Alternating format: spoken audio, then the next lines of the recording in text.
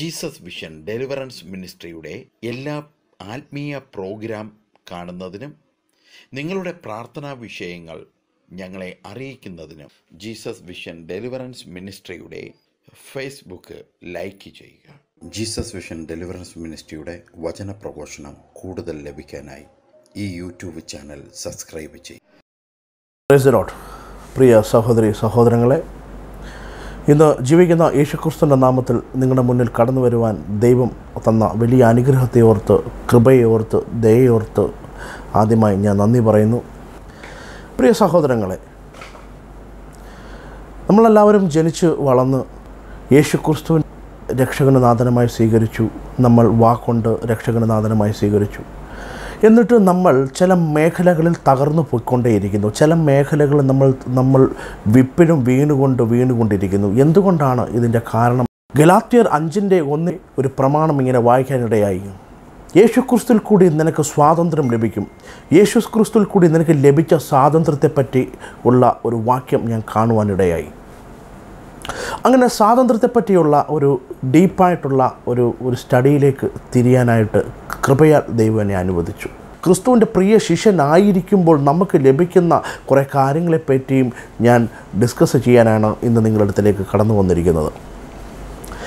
എങ്ങനെയാണ് സ്വാതന്ത്ര്യം എന്നുള്ള യേശു പറഞ്ഞ സ്വാതന്ത്ര്യമുള്ള പ്രമാണത്തിലേക്ക് നമുക്ക് കടന്നു ചെല്ലാൻ പറ്റുക എന്നതാണ് എൻ്റെ ഈ പ്രാവശ്യത്തെ സബ്ജക്റ്റിൻ്റെ വിഷയം. സ്വാതന്ത്ര്യത്തിൻ്റെ പ്രമാണത്തിലേക്ക് കടങ്ങുന്നതിന് മുമ്പ്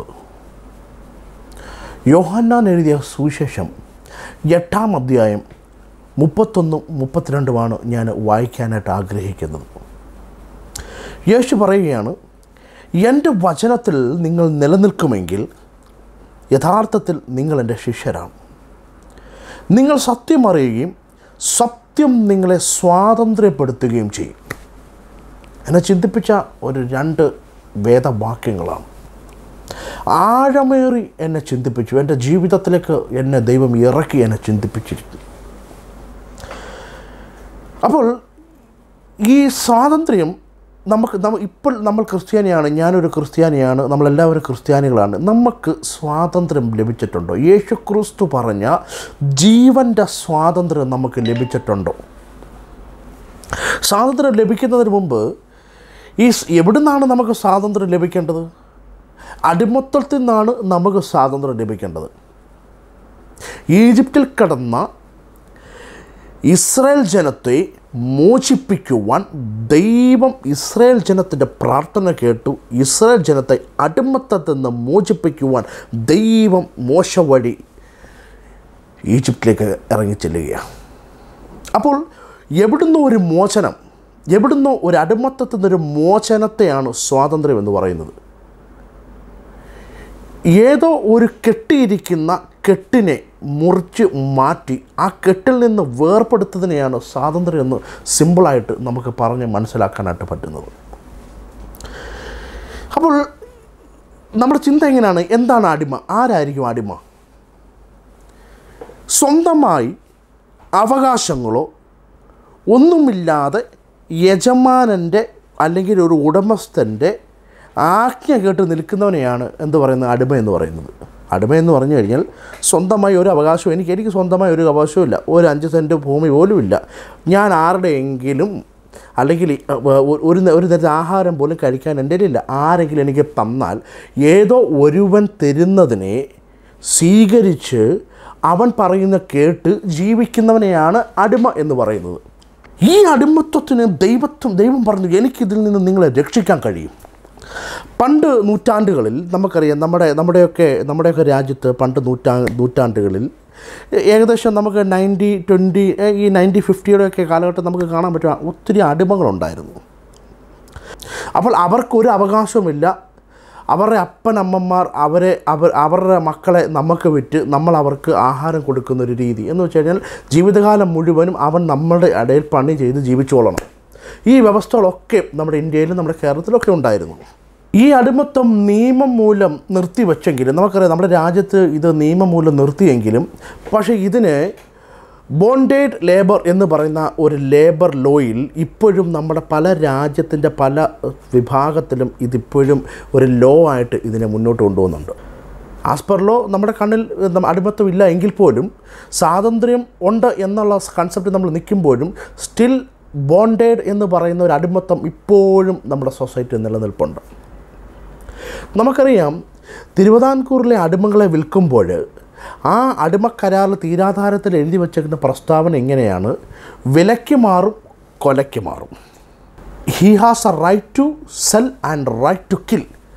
ഒരു അടിമയെ കൊല്ലാനും ആ അടിമയെ വിൽക്കാനുമുള്ള അവകാശം ഉടമസ്ഥനുണ്ടെന്നാണ് നമ്മുടെ കേരളത്തിലെ തിരുവിതാംകൂർ ഈ തീരാധാരത്തിൽ എഴുതിയിരിക്കുന്നത്.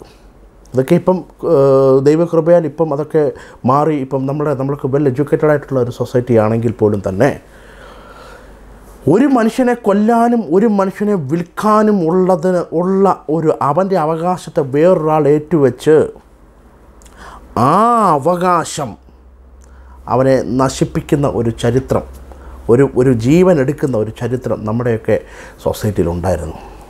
യേശുക്രിസ്തു അവിടെ നമ്മളെ അതിന് വ്യക്തമായാണ് യേശുക്രിസ്തു നമ്മളെ പഠിപ്പിക്കുന്നത്, നിങ്ങളെ ഞാൻ സ്വതന്ത്രമാക്കും. നമുക്കറിയാം, ഈജിപ്തിലെ അടിമകളോട് ഫറവോ കാണിച്ച ദയയില്ലാത്ത പല കാര്യങ്ങളും. പട്ടിണിയായിരുന്നു അവർക്ക്.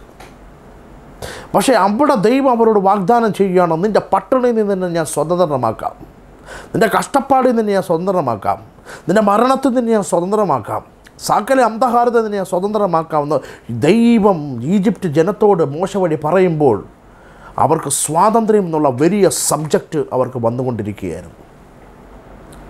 ഇന്ന് ദൈവം യേശുക്രിസ്തുവിൽ കൂടി നമ്മളോട് അത് തന്നെയാണ് പറയുന്നത്. യേശുക്രിസ്തു വഴി നിലനിൽക്കുന്ന ഒരു സത്യം ഉണ്ട്. ആ സത്യം നമ്മൾ അറിഞ്ഞു കഴിഞ്ഞാൽ ആ സത്യം നമ്മളെ സ്വതന്ത്രനാക്കുമെന്ന് ബൈബിൾ വ്യക്തമായി യോഹന്നാന്റെ സുവിശേഷം 8-ാം അധ്യായത്തിൽ നമ്മളെ പഠിപ്പിക്കുന്നുണ്ട്. പ്രിയരെ, സ്വാതന്ത്ര്യം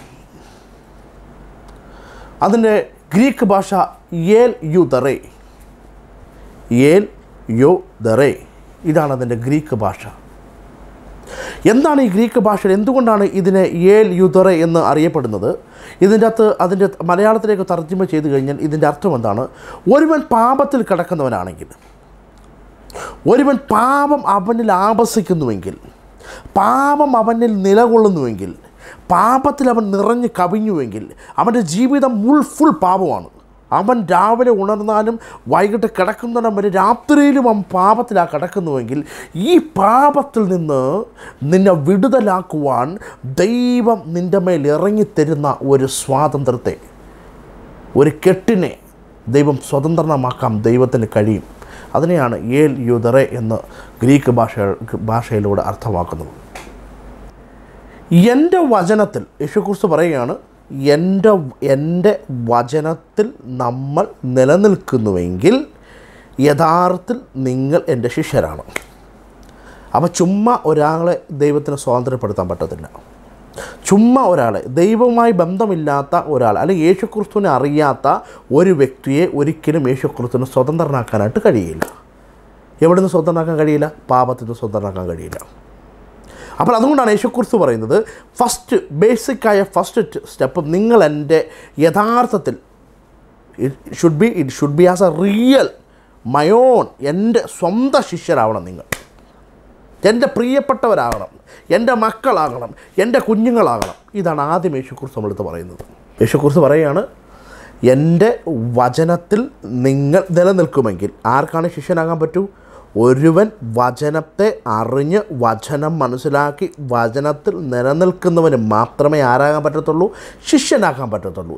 ശിഷ്യനാകുന്നവന് മാത്രമേ എന്ത് കിട്ടത്തുള്ളൂ? പാപത്തിൽ നിന്നുള്ള വിടുതൽ, പാപത്തിൽ നിന്നുള്ള അന്ധകാരത്തിൽ നിന്നുള്ള വിടുതൽ ആർക്ക് മാത്രമേ കിട്ടത്തുള്ളൂ? ശിഷ്യന് മാത്രമേ കിട്ടത്തുള്ളൂ. എങ്ങനെയാണ് ഇത് ശിഷ്യന് കിട്ടുന്നത്? അതാണ് നമ്മളിവിടെ പഠിക്കാൻ പോകുന്നത്. എങ്ങനെയാണ് ഇത് യഥാർത്ഥത്തിൽ യേശുവിനെ സ്നേഹിക്കുന്ന, ജീവിക്കുന്ന യേശുവിനെ സ്നേഹിക്കുന്ന ഒരു ശിഷ്യന് അല്ലെങ്കിൽ ഒരു മകന് ദൈവം കൊടുക്കുന്ന ഒരു ഗിഫ്റ്റ്. അവൻ യേശുവിൻ്റെ പ്രിയപ്പെട്ടവനായി മാറുക. അവൻ എല്ലാ മേഖലകളും ഭൗതിക ഏതൊക്കെ മേഖല അവൻ ഈ ഭൂമിയിൽ ജീവിക്കുന്നുണ്ടെങ്കിൽ ഏതൊക്കെ മേഖലകളിൽ അവൻ്റെ അടിമത്തത്തെ അഴിച്ചു കളയാൻ യേശു ക്രിസ്തുവിന് സാധിക്കുമെന്ന് യേശു ക്രിസ്തു പഠിപ്പിച്ചു തരികയാണ്. സകല മേഖലകളുടെ മേൽ അടിമത്തം നമുക്ക് യേശു ക്രിസ്തു അടിമത്തം നമ്മൾ മാറ്റിയിരിക്കും. ഏതൊക്കെ മേഖലകളാണ് നമ്മുടെ പിതാക്കന്മാർ വഴി നമ്മളിലേക്ക് അടിമത്തം വന്ന ആ മേഖലകൾ വരെ യേശു ക്രിസ്തുവിനെ മാറ്റാനായിട്ട് കഴിയും. നമുക്കറിയാം, പാരമ്പര്യമായ രോഗങ്ങൾ, പാരമ്പര്യമായ മരണങ്ങൾ, പാരമ്പര്യമായ നയപ്രമാണം അനുസരിച്ച് ജീവിക്കുന്ന കുറേ ഒരു കൺസെപ്റ്റുകളുണ്ട്. ഇതിനെല്ലാം യേശുക്രിസ്തുവിന് നമ്മളെ വിടുതൽ, ഇതിനെല്ലാം നമ്മളെ സ്വതന്ത്രനാക്കാൻ യേശുക്രിസ്തുവിന് കഴിയും. ഈ അടിമത്തിൽ നിന്നെല്ലാം യേശുക്രിസ്തുവിന് സ്വതന്ത്രമാക്കാൻ കഴിയും. അതുകൊണ്ടാണ് യേശുക്രിസ്തു പറഞ്ഞത്, നിങ്ങൾ എൻ്റെ യഥാർത്ഥത്തിൽ എൻ്റെ ശിഷ്യരായി മാറ്, ഞാൻ നിങ്ങളെ സ്വാതന്ത്ര്യത്തിലുള്ള പ്രമാണത്തിലേക്ക് നിങ്ങളെ കൊണ്ടെത്തിച്ചു തരാമെന്ന് യേശുക്രിസ്തു പറയുന്നത്. വചനം കേട്ടത് കൊണ്ട് നമ്മൾ ശിഷ്യരാകത്തില്ല. ചാരിറ്റി കൊടുത്തത് കൊണ്ട് നീ ശിഷ്യരാകത്തില്ല. നീ നേർച്ച കാഴ്ചകൾ അർപ്പിച്ചുകൊണ്ട് ശിഷ്യരാകത്തില്ല. നീ എന്തു ചെയ്യണം? ഈ വചനത്തിൽ നിലനിൽക്കുക. ഈ നിലനിൽക്കുക എന്നുള്ള ഒരു ബേസ് സബ്ജക്റ്റ് നമ്മുടെ ഇടയിലുണ്ട്. What is the meaning? എന്താണ് അതിൻ്റെ അർത്ഥം? ഈ നിലനിൽക്കുക എന്നുള്ള സബ്ജക്റ്റ് നമ്മൾ ആഴമായി ഇന്ന് നമ്മൾ പഠിച്ചിരിക്കണം. അപ്പോൾ നമുക്കെല്ലാവരും ചിന്തിക്കാം, അയ്യോ ഞാൻ എല്ലാ പ്രാവശ്യവും ഞാൻ എൻ്റെ അധ്വാനത്തിൻ്റെ ഫലം ഞാൻ കൊടുക്കുന്നുണ്ട്, എല്ലാ പ്രാവശ്യവും വചനം ഞാൻ കേൾക്കുന്നുണ്ട്, എല്ലാ കുർബാനകളും ഞാൻ സ്വീകരിക്കുന്നുണ്ട്, എല്ലാ പള്ളികളും ഞാൻ നേർച്ച അർപ്പിക്കുന്നുണ്ട്, ഞാൻ എല്ലാ മേഖലകളും ഞാൻ ചെയ്യുന്നുണ്ട്, പക്ഷേ എനിക്കൊരു ഉയർച്ചയില്ല, എൻ്റെ കുടുംബത്തിലൊരു ഉയർച്ചയില്ല, എൻ്റെ കുടുംബത്തിൽ ഇന്ന് പഴയ അന്ധകാരത്തിൽ നിന്ന് ഇപ്പോഴും കിടക്കുക. എന്തുകൊണ്ടാണ്? Simple meaning. ജീസസ് സെഡ്, നിങ്ങൾ എൻ്റെ ശിഷ്യരായിട്ടില്ല. എന്തുകൊണ്ടാകാത്തത്? നമ്മൾ വചനത്തിൽ നിലനിൽക്കുന്നില്ല. കൊടുത്തുകൊണ്ട് ശിഷ്യരാവില്ല, ചാരിറ്റി ചെയ്തതുകൊണ്ട് ശിഷ്യരാവുകയില്ല, നേർച്ച അർപ്പിച്ചതുകൊണ്ട് ശിഷ്യരാകുകയില്ല, വചനം കേട്ടതുകൊണ്ട് ശിഷ്യരാകുകയില്ല, ബൈബിൾ വായിച്ചുകൊണ്ട് ശിഷ്യരാകുകയില്ല, കുർബാന സ്വീകരിച്ചുകൊണ്ട് ശിഷ്യരാകുകയില്ല. There is a big difference. We should go inside the word of Lord. നമ്മൾ വചനത്തിൻ്റെ ഉള്ളിലോട്ട് കയറി ചെന്നിട്ട് നമ്മൾ ഈ വചനത്തിൽ നിലനിൽക്കുന്നവരാണെങ്കിൽ ജീസസ് പറയുകയാണ്, നിങ്ങൾ എൻ്റെ യഥാർത്ഥ ശിഷ്യരായി കഴിഞ്ഞു. യഥാർത്ഥ ശിഷ്യനായതിനു ശേഷം മാത്രമേ ചില സത്യങ്ങൾ ദൈവം നിന്നെ വെളിപ്പെടുത്തത്തുള്ളൂ. 6 ഭാഗങ്ങളായി ഇതിനെ ഡിവൈഡ് ചെയ്തിട്ടുണ്ടോ. ദേ divided this one into 6 parts. ഒന്ന്, ഒബീഡിയൻ്റ് ആയിരിക്കുക. ഒരു വചനം കേട്ടിട്ട് ഈ വചനമാണല്ലോ നമ്മളെ സ്വതന്ത്രനാക്കുന്നത്, വചനമാണല്ലോ നമ്മൾക്ക് സ്വാതന്ത്ര്യം നൽകുന്നത്. രണ്ടാമത്, നിങ്ങൾ ഈ കേട്ട വചനം അനുസരണം മാത്രമല്ല, ഈ കേട്ട വചനം തുടർച്ചയുള്ളവരായിരിക്കണം. അപ്പനെയും അമ്മയും ആഴമായി സ്നേഹിക്കുന്ന ഒരു മകനോ മകളോ ഉണ്ടെങ്കിൽ അപ്പൻ്റെയും അമ്മയുടെയും ഇഷ്ടം മാത്രമേ അവളുടെ ജീവിതത്തിൽ അവർ കൊണ്ടുവരത്തുള്ളൂ. എന്തുകൊണ്ടാണ് അവരങ്ങനെ ചെയ്യുന്നത്? അവർ അപ്പനെയും അമ്മയും ആഴമായി സ്നേഹിക്കുന്നു. അതുകൊണ്ടാണ് അപ്പനും അമ്മയ്ക്കും ഇഷ്ടമില്ലാത്തതൊന്നും അവർ ചെയ്യാത്തത്. അതുപോലെയാണ് യേശുക്രിസ്തു പറയുന്നത്, എന്നെ ഒരാൾ സ്നേഹിക്കുന്നെങ്കിൽ, എന്നെ ഒരാൾ ആഴമായി സ്നേഹിക്കുന്നെങ്കിൽ ഞാൻ കൊടുക്കുന്ന കൽപ്പനകൾ വള്ളിക്കോ പുള്ളിക്കോ തെറ്റില്ലാതെ അവർ അതിനെ സ്വീകരിച്ച് അവർ അതനുസരിക്കുന്ന മക്കളായിരിക്കും.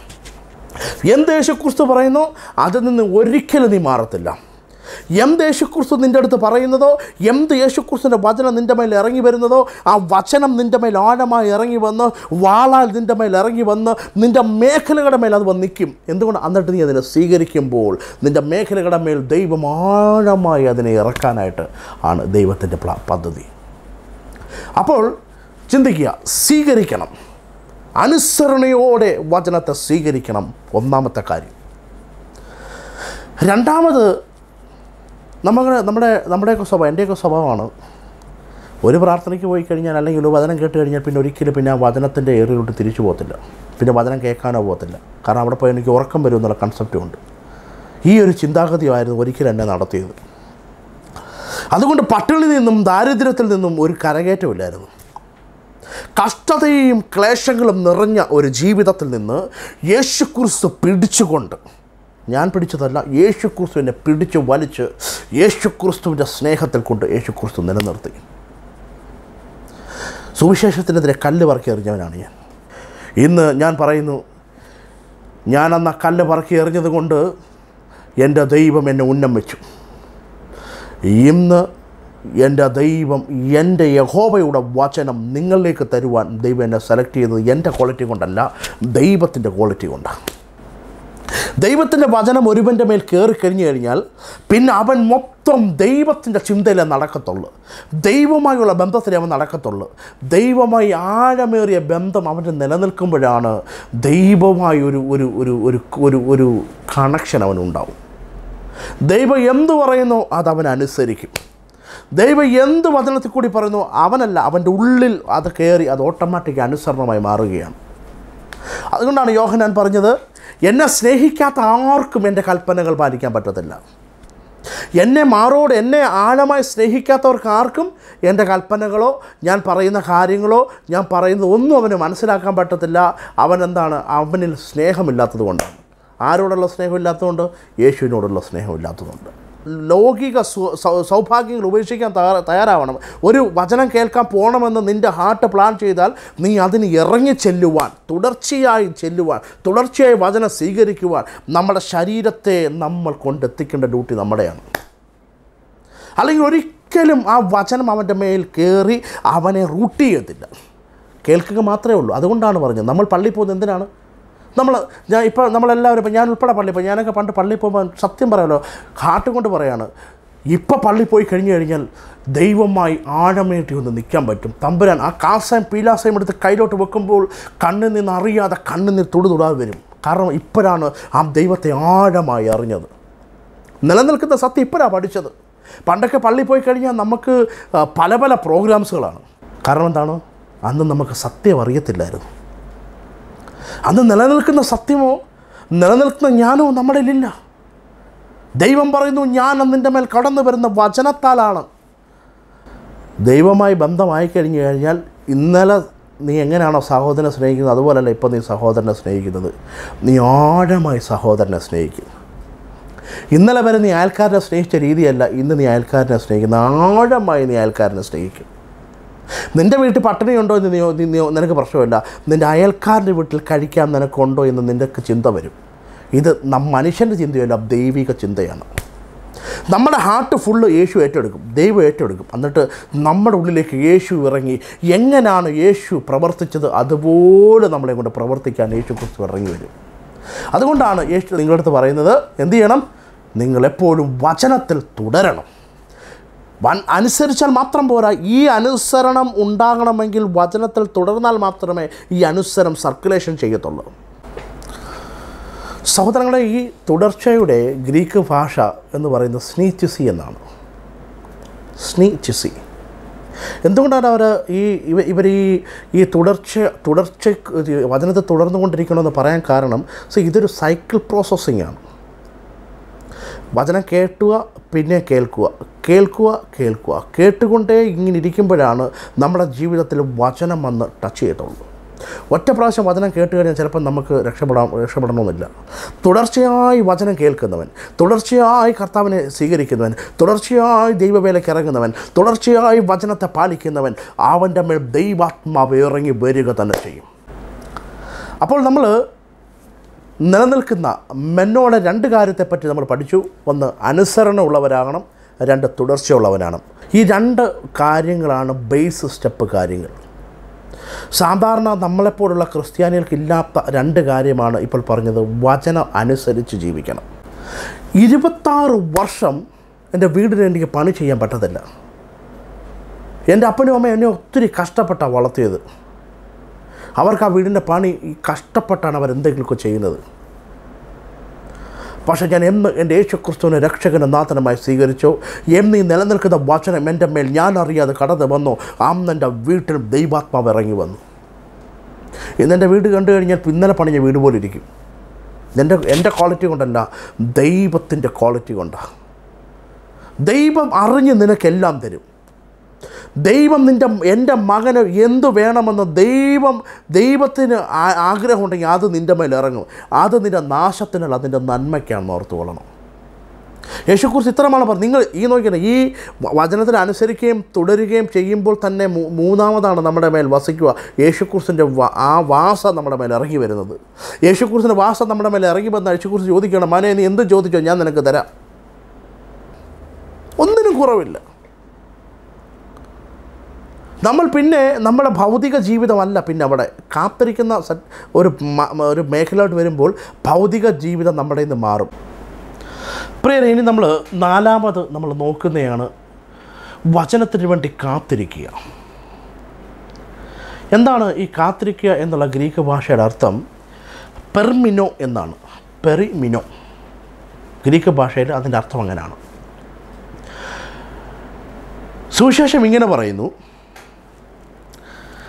ഇങ്ങനെ നിങ്ങൾ എങ്ങനെയാണ് നമ്മുടെ മേൽ ദൈവത്തിൻ്റെ ആത്മാവ് നമ്മുടെ മേൽ വസിച്ച് നമ്മുടെ മേൽ നിറഞ്ഞിങ്ങനെ നിൽക്കുമ്പോൾ എങ്ങനെയാണ് നമ്മൾ നിൽക്കേണ്ടത്? അനുസരണയുള്ളവരായി, തുടർച്ചയുള്ളവരായി, ദൈവാത്മാവ് വസിച്ചവരായി ഇങ്ങനെ നമ്മൾ നിൽക്കുമ്പോൾ നമ്മൾ ദൈവത്തിനായി കാത്തിരിക്കുന്ന ഒരവസ്ഥയുണ്ട്.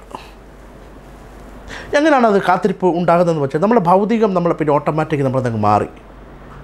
പിന്നെ നമ്മൾ മൊത്തം ആത്മീയതയിലേക്ക് ഇങ്ങനെ കൊണ്ട് കയറുക. ആത്മീയതയിലോട്ട് കയറുമ്പോൾ നീയും ദൈവമായി ഇരിക്കുമ്പോൾ നിനക്ക് ദൈവത്തിൻ്റെ ദൂത് നിൻ്റെ മേൽ ഇറങ്ങി വരും. നീ പ്രാർത്ഥിക്കാനിരിക്കുമ്പോൾ ചില ശബ്ദങ്ങൾ നീ കേൾക്കും. നീ സ്വർഗത്തേക്ക് നോക്കിക്കൊണ്ടിരിക്കുമ്പോൾ ചില അടയാളങ്ങൾ നിൻ്റെ മേൽ ഇറങ്ങി വരും. നീയും ദൈവമായി എങ്ങനെയെങ്കിലും ആഴമേറിയ സംസാരം, ദൈവം എന്തെങ്കിലും സംസാരിക്കണം. എനിക്ക് മോശയോട് ദൈവം സംസാരിച്ചതുപോലെ എൻ്റെ അടുത്ത് ദൈവം സംസാരിക്കണം. പത്രോസിൻ്റെ അടുത്ത് ദൈവം സംസാരിച്ചതുപോലെ എൻ്റെ അടുത്ത് ദൈവം സംസാരിക്കണം. പൗലോസിൻ്റെ മേൽ ദൈവം ഇറങ്ങി വന്നെങ്കിൽ എൻ്റെ മേലും ദൈവം ഇറങ്ങി വരണം. ഇങ്ങനെയുള്ള ചിന്ത പിന്നെ നിന്നെ ആഴമായി അങ്ങ് വർദ്ധിപ്പിക്കും. ഈ ചിന്തയിലായിരിക്കും പിന്നെ മൊത്തം കാത്തിരിക്കുന്നൊരു ദൈവത്തെ. ദാവീദ് ദൈവത്തിനായി കാത്തിരുന്നു. അതുപോലൊരു കാത്തിരിപ്പ് നിൻ്റെ ഉണ്ടാവും. ഭൗതിക കാര്യത്തിനല്ല നമ്മൾ കാത്തിരിക്കുന്നത്. ആർക്ക് വേണ്ടിയാണ് കാത്തിരിക്കുന്നത്? ദൈവത്തിന് വേണ്ടി നമ്മൾ കാത്തിരിക്കും. ദൈവത്തിന് വേണ്ടി ഒരുവൻ കാത്തിരിക്കുമ്പോൾ ദൈവം അവൻ്റെ മേൽ ഇറങ്ങാതിരിക്കുമോ? അവനെ ദൈവത്തിൻ്റെ കൃപ കൊണ്ട് അവനെ അങ്ങ് നിറയ്ക്കും. ചുമ്മാ അല്ല തൻ്റെ മക്കൾ കാത്തിരിക്കുന്നത്. ദൈവത്തിൻ്റെ സ്വർഗത്തിൻ്റെ ഗിഫ്റ്റ് കൊണ്ടുവന്ന് തൻ്റെ മക്കൾക്ക് നൽകി അവനെ അനുഗ്രഹിക്കുന്ന ഒരു പിതാവിനെ ഞാനിവിടെ കാണുകയാണ്. ഇതെല്ലാം അവൻ്റെ ക്വാളിറ്റി കൊണ്ടല്ല, ഇതെല്ലാം ദൈവത്തിൻ്റെ ക്വാളിറ്റി കൊണ്ടാണ്. ഇതെല്ലാം യേശുവിൻ്റെ ക്വാളിറ്റി കൊണ്ടാണ്. നമ്മൾ യേശുവിനെ അല്ല സ്നേഹിച്ചു, യേശു നമ്മളെ ആഴമായി സ്നേഹിച്ചിരിക്കുക. നമ്മുടെ മേൽ അവൻ്റെ ആത്മാവിനെ നൽകി നമ്മളെ വീണ്ടെടുത്ത് നമ്മളുടെ മേൽ അവൻ്റെ ശക്തി ഇറങ്ങി വന്ന് നമ്മളെ ആഴമായി ദൈവം സ്നേഹിച്ചിരിക്കുക. അങ്ങനെ ദൈവമായി നീ ബന്ധം വിട്ട് നീ കാത്തിരുന്ന ദൈവമായി നിനക്ക് ഒരു കാത്തിരിപ്പുണ്ടെങ്കിൽ, ഒരു നിലനിൽക്കുന്ന പെർമിസോ നിനക്കുണ്ടെങ്കിൽ, സ്വർഗത്തിൻ്റെ അനുഗ്രഹം നിൻ്റെ മേൽ ഇങ്ങനെ ചൊരിഞ്ഞുകൊണ്ടേയിരിക്കും. നിൻ്റെ മക്കൾ ചുമ്മാ പോയാൽ മതി, നിൻ്റെ മക്കൾക്ക് വാതിൽ തുറക്കും. നിൻ്റെ വീട്ടിൽ നീ ചുമ്മാതിരുന്നാൽ മതി, നിനക്കുള്ള അന്നം ദൈവം കൊണ്ടുതരും. നിൻ്റെ വീട് സ്വർഗത്തിൻ്റെ സംരക്ഷണം, നിൻ്റെ വീട് ഇങ്ങനെ മുന്നോട്ട് പോകും. ലോകം നിനക്കെതിരെ നിൽക്കത്തില്ല. ദൈവം നിന്നെ സംരക്ഷകനായി നിൽക്കും. ദൈവമാണ് നിൻ്റെ സംരക്ഷകൻ. കാരണം ഈ ഭവനത്തിൽ ദൈവമായി കാത്തിരിക്കുന്ന ഒരു ദൈവത്തിൻ്റെ മകൻ ഈ ഭവനത്തിലുണ്ടെന്ന് ദൈവത്തിനറിയാം. അതുകൊണ്ട് ഈ ഭവനം ആരുടെ ഭവനമാണിപ്പോൾ? ഈ കാത്തിരിക്കുന്ന ആരുടെ ഭവനമാണ്? സാത്താൻ്റെ ഭവനമല്ല. ഈ ഭവനം സ്വർഗത്തിൻ്റെ ഭവനമാണ്. കാത്തിരിക്കുന്ന ദൈവവുമായി ബന്ധപ്പെട്ട ഒരു ഭവനമാണിത്. അങ്ങനെയാണ് പ്രിയരെ യോഹന്നാൻ പറയുക, എത്ര അതിമനോഹരമായ ദർശനം, എത്ര അതിമനോഹരമാണ് എൻ്റെ യേശുവിൻ്റെ സ്നേഹം. പ്രിയരെ, ഈ നിലനിൽക്കുന്ന വചനത്തിൻ്റെ അവസാന ഏറ്റവും വലിയ ഒരു കാര്യമാണ് സഹിക്കുക. വചനത്തെ പ്രതി എന്തും സഹിക്കുക. ഇതിനെ ഗ്രീക്ക് ഭാഷയിൽ ഇപ്പോനോ എന്നാണ് പറയുന്നത്. ഇപ്പോനോ എന്നാണ് ഇതിനെ ഗ്രീക്ക് ഭാഷയിൽ അറിയപ്പെടുന്നത്. മത്തായിയുടെ സുവിശേഷം 24:13 പറയുന്നു, എന്നാൽ അവസാനത്തോളം സഹിച്ചു നിൽക്കുന്നവൻ രക്ഷിക്കപ്പെടും. ഈ സഹിച്ച് നിൽക്കുക എന്ന് പറയുന്നതിൻ്റെ മേളിലുള്ള സബ്ജക്റ്റാണ് ഞാനിപ്പോൾ നിങ്ങൾക്ക് പറഞ്ഞു തന്നത്. നിൻ്റെ സകല ദുർഘടത്തിലും നിൻ്റെ സകല വീഴ്ചയിലും ദൈവം നിൻ്റെ കൂടെ ഇരിക്കും. ദൈവം നീ നശിച്ചു പോകാൻ അനുവദിക്കത്തില്ല. നിന്നെ തീച്ചുളക്കോട് ദൈവം കൊണ്ട് നടക്കും. നിൻ്റെ കാൽപ്പൊള്ളാം ദൈവം അനുവദിക്കത്തില്ല. നിൻ്റെ ഫ്രണ്ടിൽ ചങ്കടലുണ്ടെങ്കിൽ ചങ്കടനെ വിഭാഗിക്കാൻ കഴിവുള്ള ദൈവം നിൻ്റെ കൂടെയുണ്ട്. ചങ്കടനെ കണ്ട് നമ്മളിങ്ങനെ വിഷമിച്ച് നിൽക്കുമ്പോൾ ദൈവം ചങ്കടനെ വിഭാജിച്ച് നിന്നെ മുന്നോട്ട് നയിക്കാൻ കഴിവുള്ളൊരു ദൈവമാണ് നിൻ്റെ ദൈവം. സ്വർണം ആലയിലിട്ട് ഉരുക്കിയെടുക്കുന്നത് പോലെ ദൈവം നിൻ്റെ കൂടെ ഇരുന്ന് ഈ ഭൂമിയിൽ നിന്ന് നിന്നെ ദൈവത്തിൻ്റെ വചനത്തിൽ ആക്കുവാൻ. സാത്താൻ നിന്നെ ഇങ്ങനെ അറ്റാക്ക് ചെയ്യാൻ നിന്നാൽ പോലും ദൈവം നിൻ്റെ കൂടെ ഇരുന്ന് സകല കെട്ടിൽ നിന്നും സകല പിശാചിൻ്റെ ബന്ധനങ്ങളിൽ നിന്നും നീ പ്രാർത്ഥനയ്ക്ക് ഇറങ്ങുമ്പോൾ പല പ്രോബ്ലംസും നിൻ്റെ കുടുംബത്തെ പ്രോബ്ലംസ് ഉണ്ടാവും, സൊസൈറ്റിയെ പ്രോബ്ലംസ് ഉണ്ടാവും, നിൻ്റെ ജോലി മേഖല പ്രോബ്ലംസ്, ഈ പല പ്രോബ്ലംസും സഹിച്ച് നീ നിൽക്കുമ്പോൾ യേശു സുവിശേഷത്തിൽ കൂടി പറയുക, നീ മാത്രമേ രക്ഷപ്പെടത്തുള്ളൂ. സുവിശേഷത്തിന് ഇറങ്ങുമ്പോൾ ഒത്തിരി പ്രോബ്ലംസ് നമ്മുടെ മേലുണ്ടാകും. സത്യവചനത്തെ നമ്മൾ സ്വീകരിക്കുമ്പോൾ ഒത്തിരി പ്രോബ്ലംസ് നമ്മുടെ മേലുണ്ടാകും. സത്യവചനത്തെ നീ ആഴമായി അന്വേഷിച്ച് നീ മുന്നോട്ടിറങ്ങുമ്പോൾ ഒത്തിരി പ്രോബ്ലംസ് നിൻ്റെ മേലുണ്ടാകും. പക്ഷേ ഈ പ്രോബ്ലംസ് എല്ലാം നീ തന്നെയല്ല, ഈ പ്രോബ്ലംസ് എല്ലാം നീ തന്നെയല്ല ഏൽക്കുന്നത്. ഇതിൻ്റെ കൂടെ ഏൽക്കുവാൻ ജീവിക്കുന്ന യേശു ക്രിസ്തു നിൻ്റെ കൂടെയുണ്ട്. അവൻ നിൻ്റെ കൂടെ ഇരിക്കും. നീ നശിക്കുമെന്ന് ലോകം മുദ്രയിടും, പക്ഷേ അവിടെ നിന്നെ ഉയർത്താൻ കഴിവുള്ള ഒരു ജീവിക്കുന്ന ദൈവം നിൻ്റെ കൂടെയുണ്ട്. അതുകൊണ്ട് പ്രിയരെ, ഞാൻ പറയുന്നു, നിലനിൽക്കുന്നവനാകുക, വചനത്തെ സ്നേഹിക്കുക. നീ നിലനിൽക്കുന്ന 6 കാര്യം നിൻ്റെ മേലുണ്ടെങ്കിൽ നിനക്ക് ജീവിക്കുന്ന ദൈവത്തിൻ്റെ ശിഷ്യനായിരിക്കും. നീ ശിഷ്യനായി കഴിഞ്ഞാൽ സത്യം നീ അറിയും. ശിഷ്യനാകുക എന്നുള്ള സബ്ജക്റ്റിലെ ആദ്യ പാഠമാണ് നിലനിൽക്കുന്നവനാകുക. അതുകൊണ്ട് പ്രിയരെ, എന്നെ വീക്ഷിക്കുന്നവരെ, നിങ്ങൾ രക്ഷപ്പെടാൻ ഒന്നും അപ്പുറം ചെയ്താൽ മതി. വചനത്തെ ആഴമായി സ്വീകരിക്കുക. ഈ വചനം നിന്നെ ഉയർത്താൻ കഴിയും. ഈ വചനത്തെ നീ നിരന്തരം തുടരണം. ഈ വചനം നിന്നെ രക്ഷിക്കും. ഈ വചനം നിന്നെ തള്ളിക്കളയുന്നതല്ല, നിന്നെ ഉപേക്ഷിച്ച് കളയുന്നതല്ല. ഈ വചനം നിന്നെ ആഴമായി നിന്നെ അനുഗ്രഹിക്കും. 3, ഈ വചനം നിന്നിൽ വസിക്കും. ഈ വചനം നിന്നിൽ വസിക്കുമ്പോൾ നീ എന്ത് ചോദിച്ചാലും നിനക്ക് നൽകുമെന്ന് ബൈബിളാണ് പറഞ്ഞത്. 4, നീ വചനത്തെ കാത്തിരിക്കുക. നീ വചനത്തെ കാത്തിരിക്കുമ്പോൾ ദൈവം നിൻ്റെ മേൽ ദൈവത്തിൻ്റെ കൃപ കൊണ്ട് നിന്നെ നിറയ്ക്കും. ദൈവം നീ ദൈവത്തെ കാത്തിരിക്കുമ്പോൾ സ്വർഗം നിൻ്റെ മേൽ ഇറങ്ങി വരും. ദാവീദ് ദൈവത്തെ കാത്തിരുന്നെങ്കിൽ അവൻ വെറുതെ ഒന്നും ഇല്ലാത്തവനെ പോയില്ല, അവന് അനുഗ്രഹമാണ് അവന് കിട്ടിയത്. 5, ദൈവം നിൻ്റെ കൂടെ ഇരിക്കും. എപ്പോഴും നീ വചനത്തിലുള്ളവനായിരിക്കും. എപ്പോഴും നീ വചനമായിരിക്കും നിന്നിലേക്ക് ഇരിക്കുന്നത്. 6, നീ തന്നെയല്ല നിൻ്റെ കഷ്ടതകൾ സഹിക്കുന്നത്. നീ തന്നെയല്ല നിനക്ക് മുറിവുണ്ടാവുന്നത്. നിൻ്റെ മുറിവുകൾ വെച്ച് കെട്ടുവാൻ സ്വർഗം നിനക്കായി ഇറങ്ങി വരും. യേശു നിൻ്റെ മുറിവുകളെ ചേർത്ത് കെട്ടും. യേശു നിൻ്റെ കൂടെ നിൽക്കും. എന്ത് മുറിവുണ്ടായാലും യേശു അതിന് നിനക്ക് സൊല്യൂഷൻ കണ്ടെത്തി തരും. കാൽവറിയുടെ രക്തം നമ്മുടെ മേൽ ഇപ്പോഴും നിലനിൽക്കുന്നുണ്ട്. അതുകൊണ്ട് എന്നെ കേൾക്കുന്നവരെ, അടുത്ത ക്ലാസ് സത്യത്തെപ്പറ്റിയുള്ള ക്ലാസ്സാണ്. ഈ നിലനിൽക്കുന്ന എൻ്റെ ഈ ടോക്ക് നിങ്ങൾ കേട്ടിട്ടുണ്ടെങ്കിൽ നിങ്ങളൊന്ന് ചിന്തിച്ച് നോക്ക്. നമ്മളൊക്കെ പൂർവികമായി ക്രിസ്ത്യാനിയാണെന്ന് പറഞ്ഞു. പക്ഷേ മറ്റുള്ളവരൊക്കെ പഠിക്കുന്നത് ഇങ്ങനെയാണ്: ഞാൻ നിലനിൽക്കുന്നു, എൻ്റെ യേശുവിനെ വിളിക്കാൻ യോഗ്യനാണോ ഞാൻ? അതിനാൽ എൻ്റെ ക്ലാസ് കേട്ട എല്ലാവരെയും ദൈവം സമർത്ഥമായി അനുഗ്രഹിക്കട്ടെ. എല്ലാവരും നിലനിൽക്കുന്നവരാകട്ടെ. എല്ലാവരും യേശുവിൻ്റെ പ്രിയ ശിഷ്യന്മാരാകട്ടെ. അങ്ങനെ യേശുവിൻ്റെ നിലനിൽക്കുന്ന സ്നേഹം നിങ്ങളിലും എന്നിലും കുടുംബങ്ങളിലൊക്കെ എല്ലാം ഇറങ്ങി വരട്ടെ എന്ന് പ്രാർത്ഥിച്ചുകൊണ്ട് യേശുവിൻ്റെ നാമത്തിൽ നന്ദി.